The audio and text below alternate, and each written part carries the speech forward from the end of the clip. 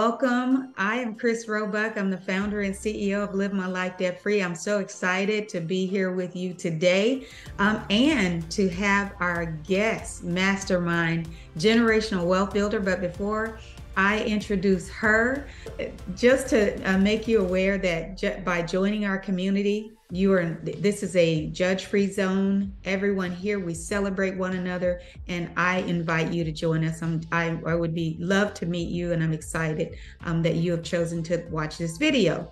So what we're doing this year is we are celebrating generational wealth builders all year who are managing their finances well.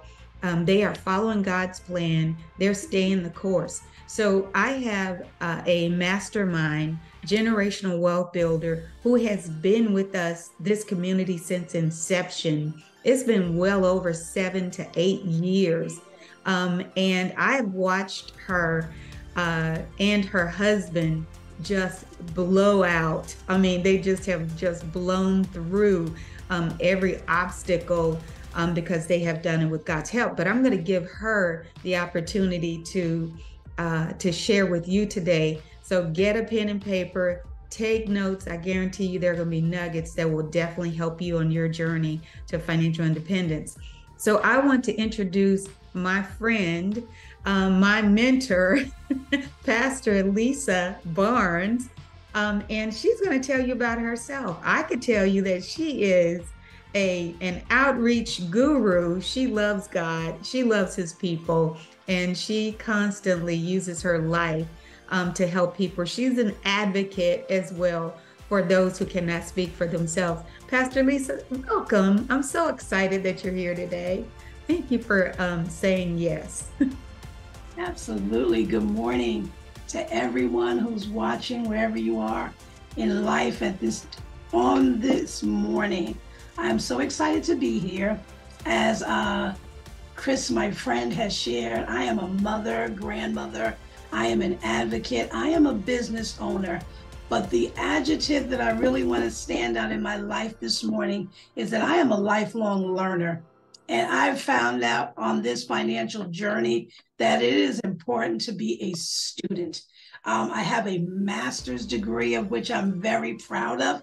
However, I needed to learn some things in the realm of finances. So if you remember anything, I am first and foremost a student. And I am excited to share my story about this journey. Awesome, awesome. I love that adjective, lifelong learner. Listen, we are never too old to learn. We should always be ready, be prepared for growth at any. Listen, I love that adjective, a lifelong learner. I strive to learn something new every day. Like you, I have a couple of degrees, but I've not arrived. I want to learn, and I need to learn and even make room for growth every single day. So I want to ask you a couple of questions because I know everyone wants to know, how did you crush your financial goals in 2022? And what does that all mean, crushing your goals? Yeah. Wow. So where do I begin? My goals for 2022 started with a 5-year plan.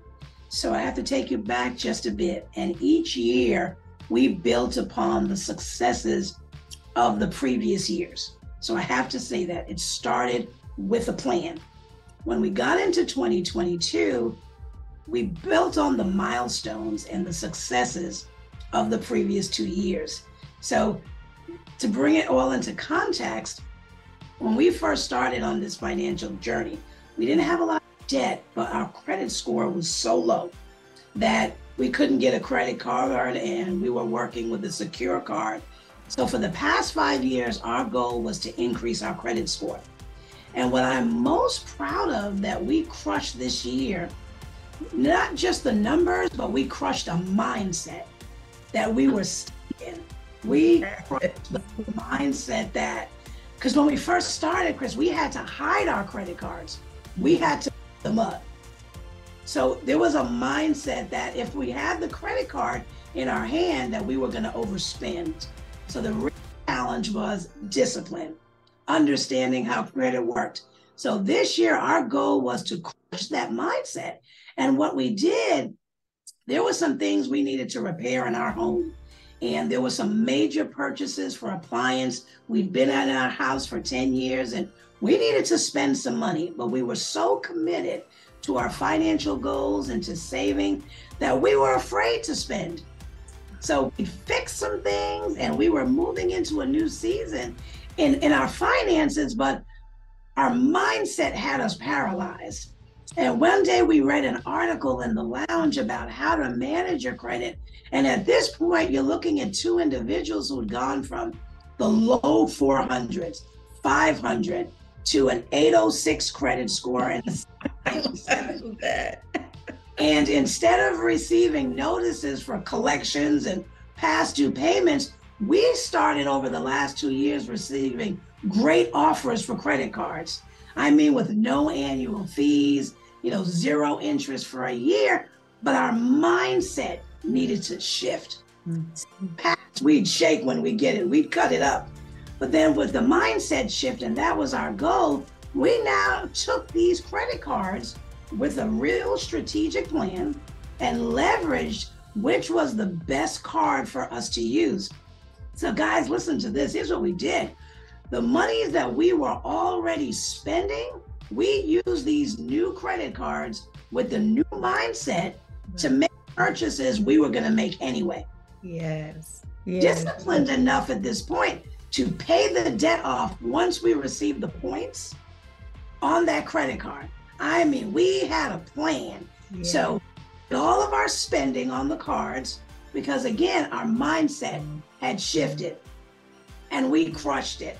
We weren't afraid of credit anymore, right? I mean, we had some high credit balances and walked in the newfound freedom, celebrating the fact that if they trusted us to give us this much credit, that we should trust ourselves. And we did. And we spent and we were paid and we got enough points on those new credit cards to buy the major appliances without spending any of our cash. So we altered our savings plan. We crushed that mindset.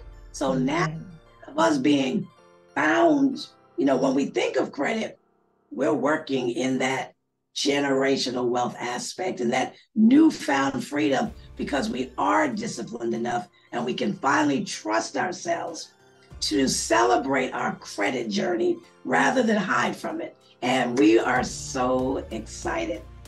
Wow. I mean, that is just phenomenal. Oh my goodness. I hadn't even heard this part of the story at all. And I'm just bursting right now with excitement. And I celebrate you and Pastor Randall. And, you have really brought something new to the community. Even though we often talk about you have to change your mind to change your life. But I love what you said. You said that you came with your plan, with the plan, but you also had a mindset that needed to be crushed, and you crushed that mindset and created, and I'm paraphrasing, something new because you had developed disciplines, financial disciplines. And I want everybody to take note of that, because without the financial disciplines, there could be a whole nother set of debt with those credit cards if you had not crushed that mindset and then to develop those the plan that you had and the disciplines, exercise those disciplines needed not to charge those cards up again. And smart enough to use the rewards, that is what I call using other people's money. OPM. Exactly. That's it. Yes. But within everything that you said, you talked about the next question I was going to ask you as far as what caused you to be motivated to stay the course.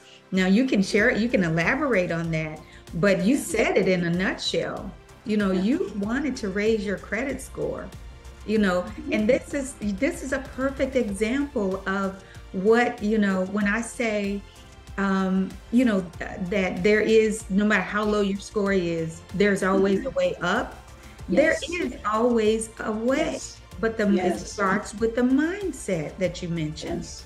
Crushing the Yes. mindset. I'm going to be quoting you on that in the inside of the community, because I think everybody, I don't care how many times we've heard it, we need to hear it again. And in this way, I can't wait for this video to be published, because it's going to really transform lives. So if you want to elaborate on what else caused you to stay the course, you can. Otherwise, we can go to the next question. And no, I'd love to, because one of the things I learned during this year was to transfer some skill sets from other areas of life. So what do I mean? So in the previous years, I was working on my weight and on my health. And on that journey, there were some skill sets that I had to develop as far as maintenance in my eating. In order to avoid overeating, I would meal prep. In order to avoid overeating in calories, I had to be really strategic when I went out to a restaurant. I did my research ahead of time to make sure that whatever entree I was going to order, that it would fit to my calorie plan.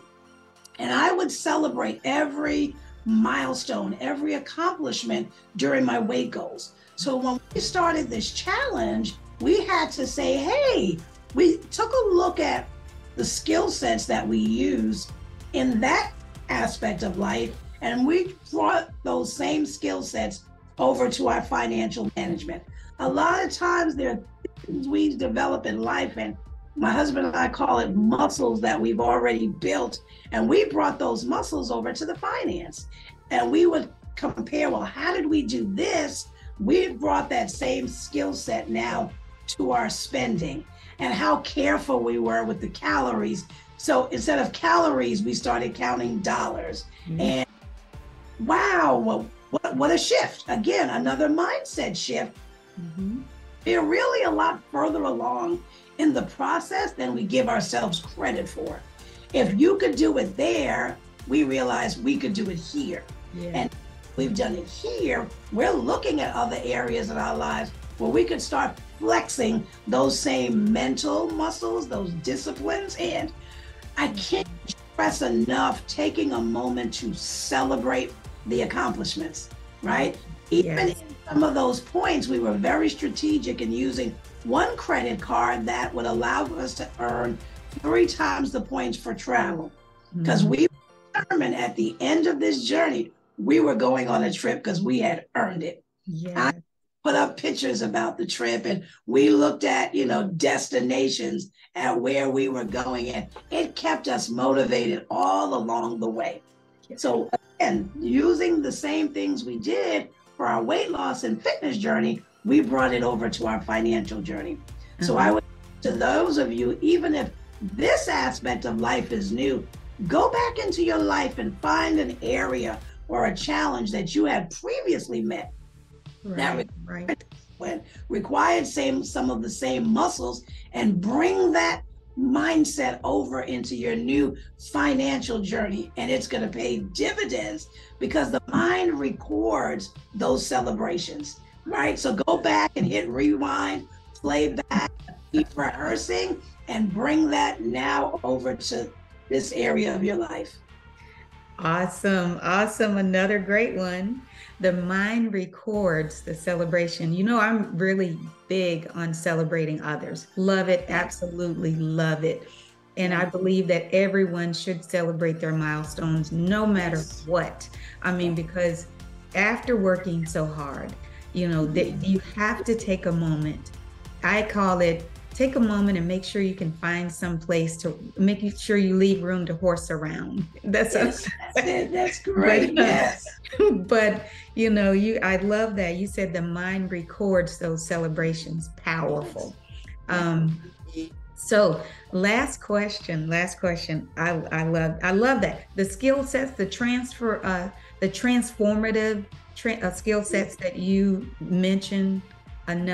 These are quotes that you will definitely see, in the community, because it's something that anyone can do if the mindset shift takes place, So These are things that are so common sense, counting dollars instead of calories. I Yeah. love that. Yes. Yeah. So yeah, so that's powerful. Last question is, I know that there are others out there that are probably saying that's all well and good. It's almost March, and nothing has changed. I haven't gotten started. I, just walked away from my New Year's. I call them New Year's revelations. Some say New Year's resolutions. They just walked away from them, and it's just too late. I can't, I'm just in too deep, or I just don't know where to start, and so I'm just not going to do anything. What would you say to those individuals? Well, number one, it's never too late to get started. I can tell you, you can look out there in social media and see people who got a college degree at 95, and there's a bodybuilder who's popular on TikTok, and she's 89 years old. And in the world of social media today, there's so much motivation. Search for it. If you're feeling a plateau, or there's no cheerleader in your house, no one to say, go for it, go borrow a cheerleader off of social media. Go troll somebody who's been successful and look at their page. People are very transparent nowadays. They're willing to share their story, share their journey. I will say this. So oftentimes we are our biggest critic, and you've got to give yourself some room for failure, because failure is evident. You've got to give yourself permission to have one down day. Maybe you messed up a week, but just get up and keep on going. There were some weeks where we felt like, oh, you know what, we were a little bit discouraged. We hadn't hit the milestone. But then we said, you know what? Just like when I'm driving down the highway and traffic is bumper to bumper and I feel stuck, I start looking at my GPS for a detour. Yeah. Sometimes you've got to know how to just look for a detour, get you around that one situation, take an alternate route. Ask Siri, how do I get from point A to point B? And don't be afraid to reach out to others in the community. Sometimes when I'm lost, although I have a GPS, I don't mind picking up the phone and calling someone who lives in that area, who is familiar with the terrain. So what do I mean? Call someone who's lived in that area where you are today, familiar with the grounds, and say, hey, I'm stuck. Don't be embarrassed. I told you I have a degree, a master's degree. I'm a business owner, and I'm not embarrassed to pick up the call, scroll through the blogs in the community, look at people's responses and comments, and I'm riding your coattail and you don't even know it. No. You're my inspiration and you may not even know it. I find cheerleaders all throughout the community, people who crushed it before me, and I let them be the gauge for where I'm going. So realizing you're not in it alone. That's number one. Number two, there's more of us who are where you are than you realize. It's just you haven't heard all of our stories. See, if I didn't tell you, you wouldn't know that I was a part of the group of people who had credit scores as low as 500. So there's hope. So let me be your cheerleader. Let me be your inspiration. If you're stuck, go back to this video, play my story. The reason I'm telling the story is so, number one, you know you're not alone. And number two, if I can do it, anybody can do it. I promise you. So be encouraged in that and know it's really your goal. You can adjust your goal as you move along, right? When I was on my fitness journey, sometimes I didn't hit the goal for the week, but I adjusted the goal. And I changed the goal to be, you stuck it out this week, right? To keep myself encouraged and keep motivated. So I want to challenge you that at any time, you can adjust your goal to what's going to feel good for you for that week. We're not perfect, but we're striving. And when I used to tell myself, when I missed my goal, I don't shake, I shift. I didn't get discouraged, I shifted. I shifted to creating a new goal that would keep me encouraged for that week. So what I would say to you is, don't shake, we shift, because you're gonna get there. You're gonna make it to destination because you're the one who set the destination. And yes, to celebrate you, because you stuck it out. and you stayed the course. And today I'm celebrating me because I did the thing. I did it. Awesome. And I'm excited about doing it. Awesome. I love it. Another one. Don't shake, shift. Wonderful, wonderful.